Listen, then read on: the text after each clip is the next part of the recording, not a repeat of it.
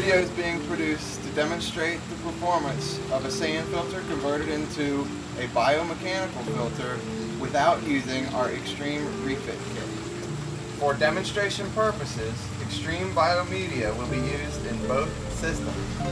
Xtreme BioFilters uses a specially re-engineered diffuser column. The sand filter utilizes a standard lateral assembly as we see here. During filtration mode, both systems will perform nearly the same. Both of these units here are both set to filter mode. Major differences will be realized when both the systems are switched into backwash mode.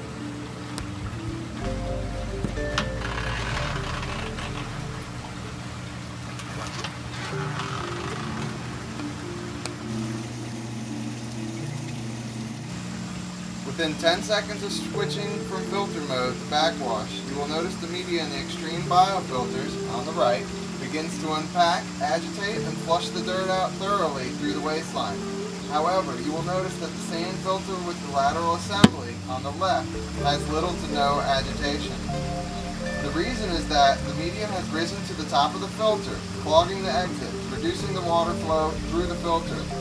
Therefore, dirt trapped in the media will not be expelled from the system, rendering the backwashing of your filter totally ineffective. To remedy this problem, we offer you our Xtreme Refit Kit for your existing sand filter, which includes the diffuser assembly and our Xtreme Biomedia. For further information, please visit our website at www.seagatefilters.com.